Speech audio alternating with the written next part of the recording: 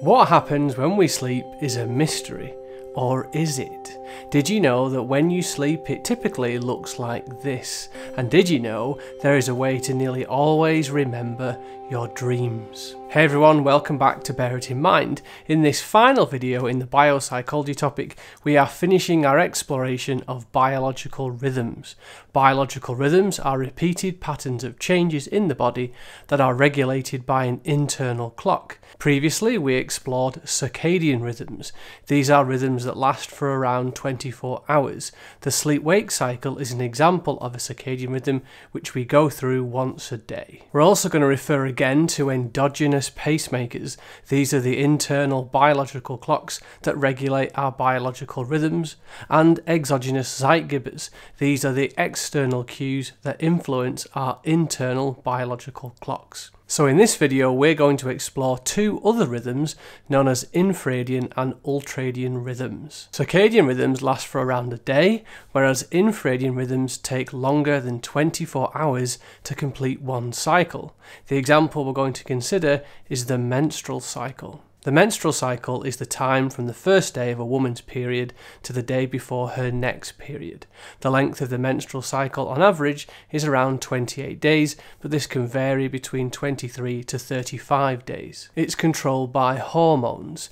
In the first half of the menstrual cycle, levels of the hormone estrogen rise, which causes the ovary to develop and release an egg, and the lining of the womb begins to thicken. In the second half of the cycle, the levels of another hormone rise, known as progesterone, and this helps to maintain the lining of the womb in preparation for implantation of a developing embryo. If pregnancy doesn't occur, levels of estrogen and progesterone fall and the womb lining comes away and leaves the body as the menstrual flow. The hormone levels of estrogen and progesterone regulate the timing of this biological rhythm. But are there any external cues, any exogenous zeitgebers that can affect the menstrual cycle? In 1971, Martha McClintock investigated 135 females who all went to the same college and who lived together in dormitories. How similar would the onset of their menstrual cycle become? They found that a significant factor in synchrony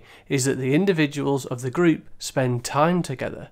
In other words, the more time they spent together, the more their menstrual cycles changed to be closer together. How in the world does this happen? What external cue could be influencing the timing of the menstrual cycle? Well, McClintock herself raised that very question when she wrote, "Whether the mechanism underlying this phenomenon is pheromonal is a question which remains open for investigation." Pheromonal? What does that mean? Well, you may have heard of pheromones before.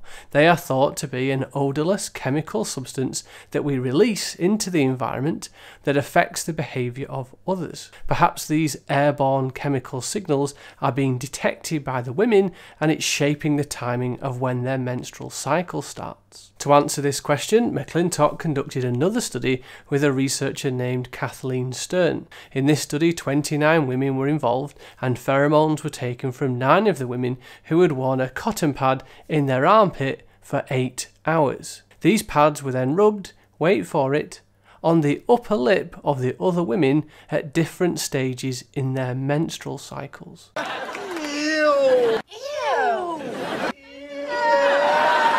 But if it makes you feel any better, they did treat the cotton pads with alcohol and freeze them first. What they found was that the menstrual cycles for many of the women became closer together.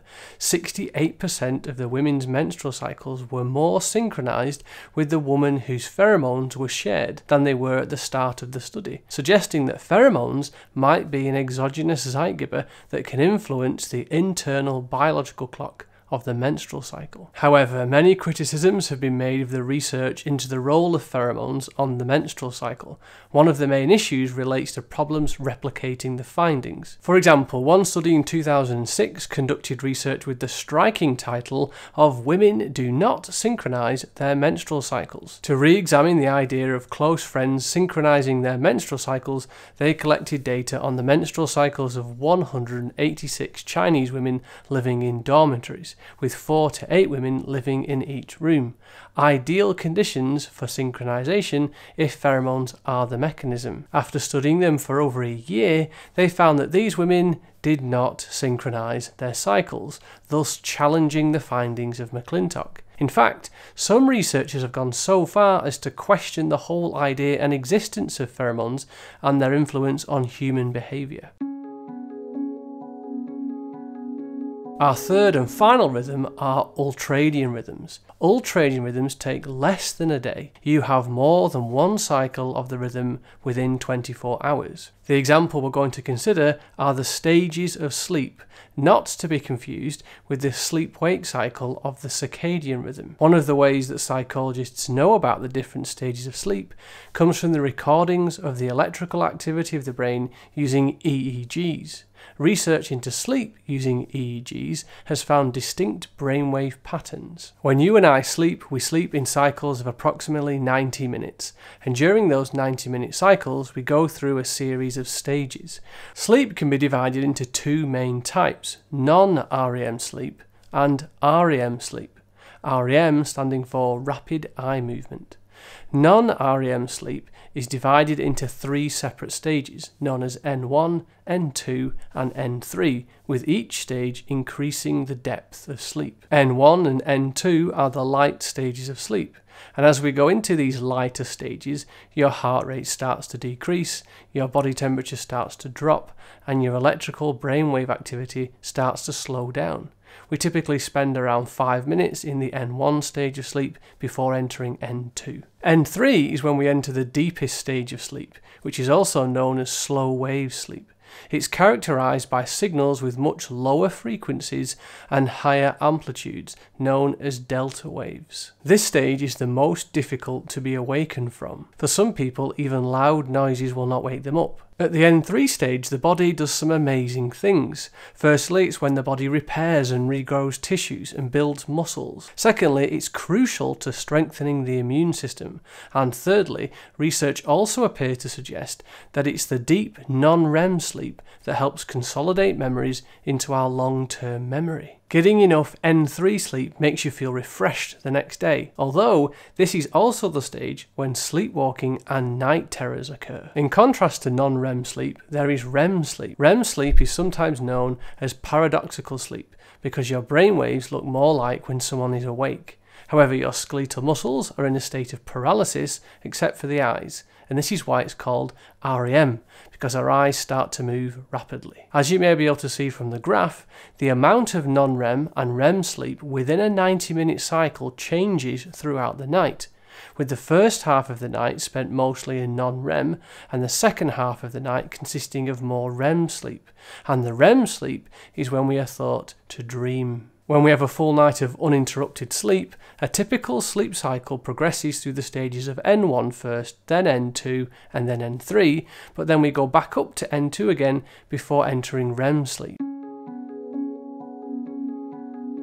In a now classic study, William Dement and Nathaniel Kleitman used EEG machines to record sleeping and dreaming. Specifically, they wanted to see if there were any differences in dreaming between non-REM and REM sleep. There were 9 participants in the study, 7 male and 2 female, but only 5 of these were studied in detail. Participants were allowed to eat normally during the day, but were not allowed to drink caffeine or alcohol, as these are substances that are known to interfere with the quality of our sleep. Shortly before their normal bedtime, they would arrive at the lab, where they went to sleep with electrodes from the EEG attached to their scalp. They found that when they were woken up during non-REM sleep, participants could rarely remember their dreams, around 7%. In contrast, when woken up during REM sleep, they could often vividly describe their dreams, around 80% of the time. So, if you want to remember your dreams, the trick is to wake yourself up during REM sleep. Therefore, this study demonstrates that there are distinct stages to our sleep. However, research into the stages of sleep have been criticised in relation to its samples. This is because the samples used in these studies are often very small, as can be seen with the 5 studied by Dement and Kleitman. Such a small number makes it hard to generalise the results to others, especially when there could be individual differences in people's biology, hormones and age, which might all influence sleep. Therefore, it could be argued that our understanding of ultradian rhythms could be further strengthened with larger samples. And finally, a further issue with research into ultradian rhythms relates to the settings in which they take place. This is because sleep laboratories are very artificial settings. I mean, think about it. We all know what it's like sleeping somewhere different for the first time. It's usually a terrible night's sleep. The bed feels different, the pillows are just not right, and there are unfamiliar sounds. In fact, forget about a comfy pillow, try going to sleep with electrodes stuck to your head, and not to mention a bunch of researchers watching you sleep, ready to wake you up at any moment.